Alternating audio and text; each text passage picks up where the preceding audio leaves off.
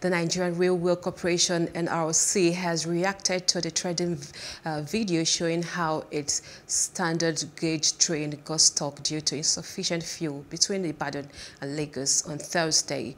N.R.C. Managing Director Feded Okaira, who gave the explanation, said the incident was caused by fuel gauge failure on the passenger train service.